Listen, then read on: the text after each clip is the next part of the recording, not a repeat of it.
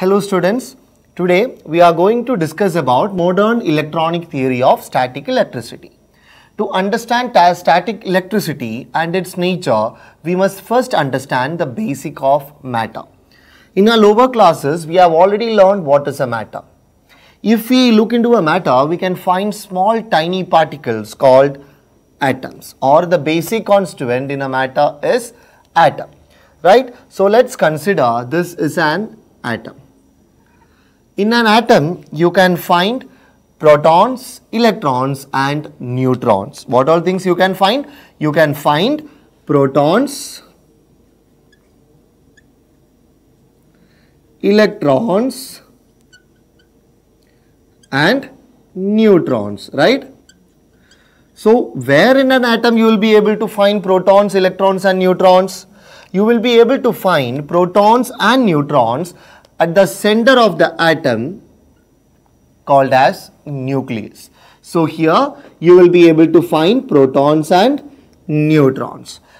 For protons is represented with positive sign and electrons is represented with negative sign and neutrons are electrically neutral. Electrically neutral. So, I'll repeat what all things we have learned it. We have started learning about the theory, modern electronic theory of static electricity. To understand that, we should have a good idea about matter. So, matter is made up of atoms. In atoms, we can find protons, electrons and neutrons which carries positive, negative as well as neutron is electrically neutral. So, coming back to the construction of an atom. You can find protons and neutrons in the nucleus and electrons will be revolving around the nucleus along a path called orbit or shell. Orbit or shell. So, in the nucleus you can find protons and neutrons and in the outermost shell or the path wherein the electrons revolve around the nucleus is called as an orbit. Okay, so these many things we know now. So now we are going to understand about static electricity. Now as I have already told, protons carries a positive charge and electrons carries a negative charge. Now the electrons, there will be n number of what? This orbit or shell.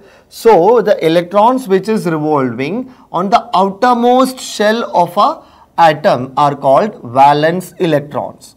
I repeat, the electrons which revolve around the nucleus, in the outermost orbit is called as what? Valence electrons.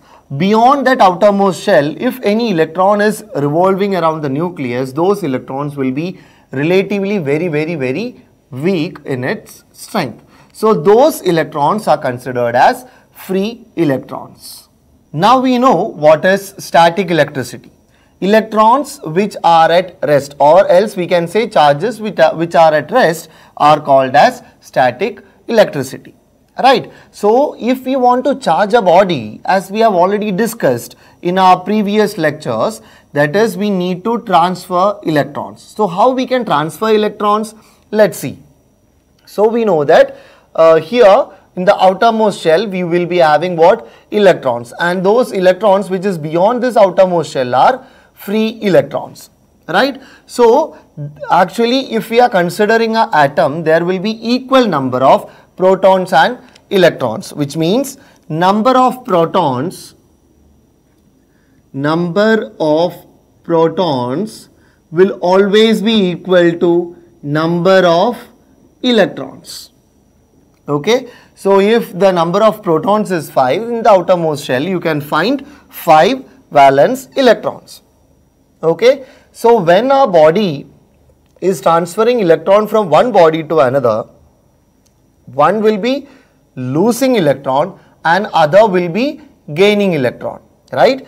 As I have already told, in an atom, number of proton will be always equal to number of electron. But what we are learning about? We are learning about static electricity. We know that when we transfer energy or transfer charges from one body to another, we can transfer charges from one body to another. So when we are transferring charges from one body to another, either the number of protons will be increasing or else the number of electrons will be increasing, right? So now we know that if a body is transferring electrons, one will be gaining and other will be accepting the electron, right? So if an atom is accepting electron, then what will happen?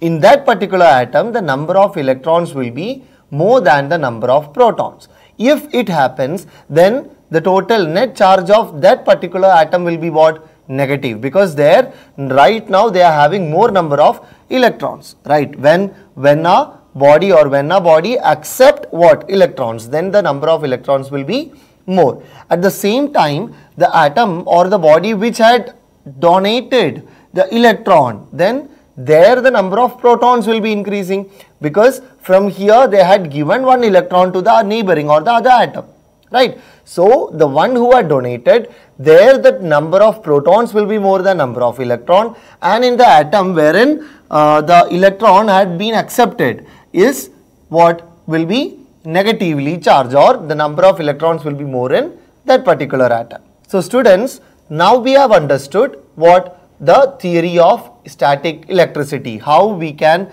make use of static electricity.